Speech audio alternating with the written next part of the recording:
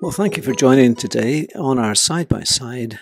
And we're going to be thinking about that subject of money or material things.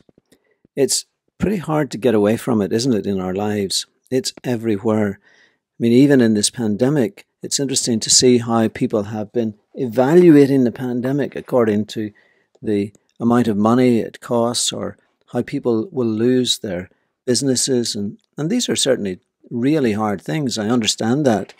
But there's also a sense in which at times maybe I feel that the loss of money is more of a crisis to some than the loss of the lives that have been lost and all the other things that go with that, which makes you sit down and think about what are the real values and how do we put a value onto anything? In what do we place our security? Where do we find our peace? Or what is our basis of acceptance or inclusion or status? All of these things flow around the idea of money and material things.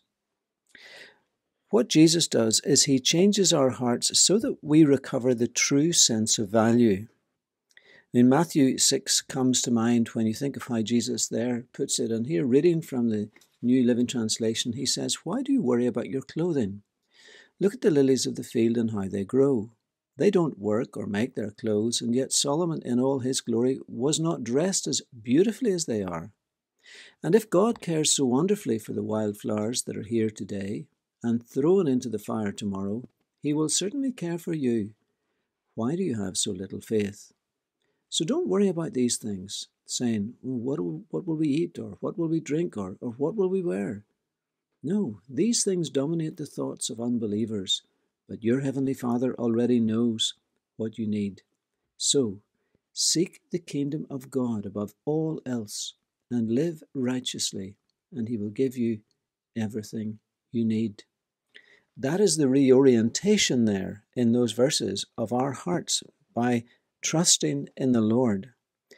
And we can see the effect that this had on his own disciples and on the early disciples of the early church, how they gladly gave, shared, or sold to provide as they discovered the needs of others around them. And they had found this true value that Jesus is talking about. So Proverbs, this wisdom that we get here, confirms and affirms, or is confirmed and affirmed in the life of Jesus and his ministry. It tells us that wealth deludes and makes us feel much, much more confident and wise than we really should. For example, Proverbs 18:23 and 24, there's a little picture there. It says, "The poor use entreaties, but the rich answer roughly." You see how wealth of the rich makes them overconfident? They answer roughly. They don't believe they need to live by the same standards or to address people in the same way. It's so powerful just how wealth can affect all of us. Like take, for example, Proverbs 18:11. "A rich man's wealth is his strong city, and like a high wall in his imagination."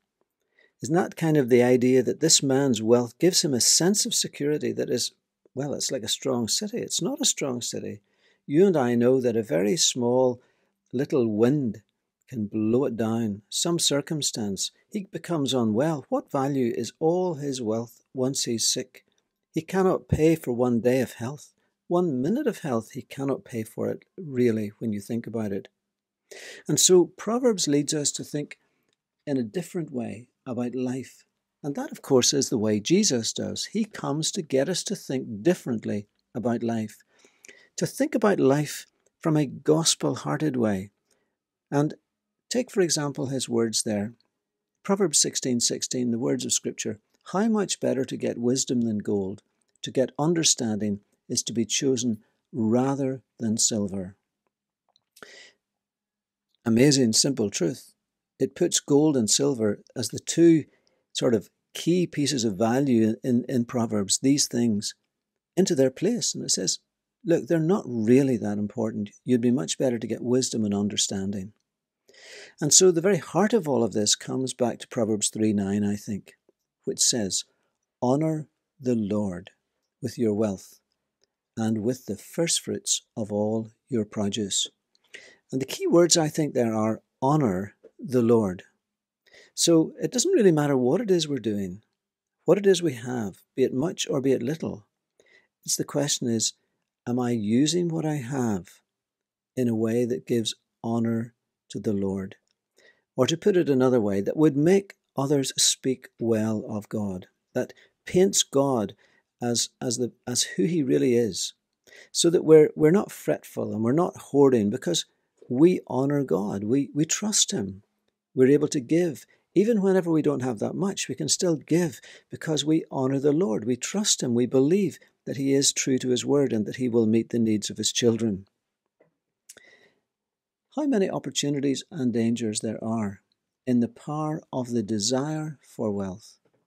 Because I think we need to understand that underneath all of this is something else. The gospel teaches us that the issue is not money. Money is just money. Things are just things. But it's the desire in our hearts.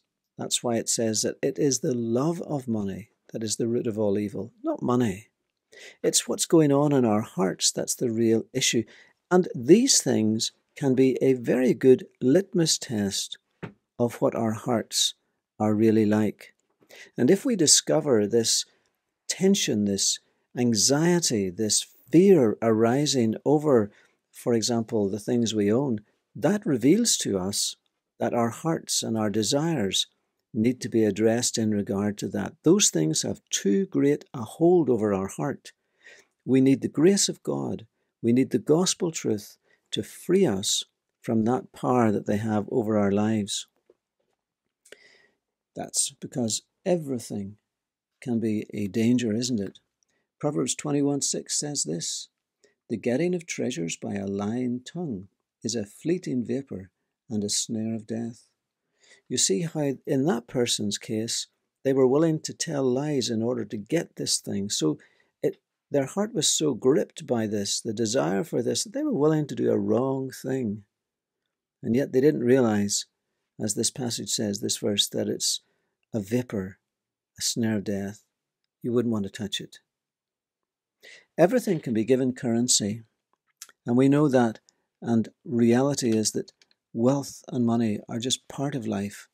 And we have to discover this gospel response then, developing a gospel heart to live as we ought. And that means to enjoy God's good gifts without losing God's favour.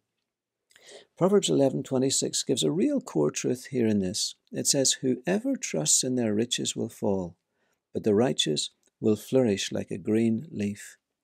Trusting, that's what we're talking about, going back to our hearts. Where our treasure is, there our heart will be also.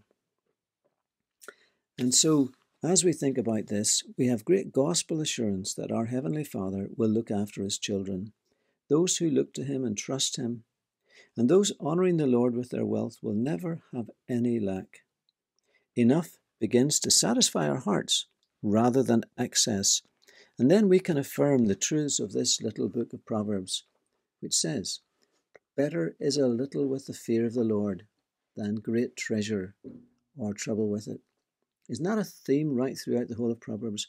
Better is a little with the fear of the Lord. Enough.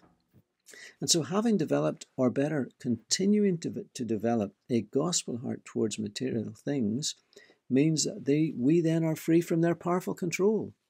So that when the Lord rules our heart, his peace reigns in our lives, and then we're able to bless others with what he has given us, following through, as it says in Proverbs 19:17, "Whoever is generous to the poor lends to the Lord," or 28:27, "Whoever gives to the poor will never be in want."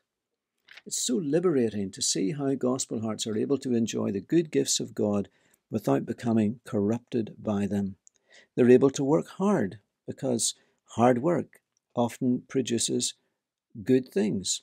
Proverbs 13:4 says, "The soul of the sluggard craves and gets nothing, whereas the soul of the diligent is richly supplied." There's so much more could be said about this, but just ponder finally how Jesus looks at material things. He's described as having nowhere to lay his head. Even on his death, the soldiers gambled for his final clothes. And yet his life was full and his soul was rich, and his presence added infinite value to everyone and every place he went. He advises us not to lay up treasure on earth, but to lay up treasure in heaven. so that the prayer of Proverbs 30 is a good way to end. 2 things I ask of you, deny them not to me before I die. Remove far from me falsehood and lying. Give me neither poverty nor riches. Feed me with the food that is needful for me, lest I be full and deny you and say, who is the Lord? Or lest I be poor and steal and profane the name of the Lord.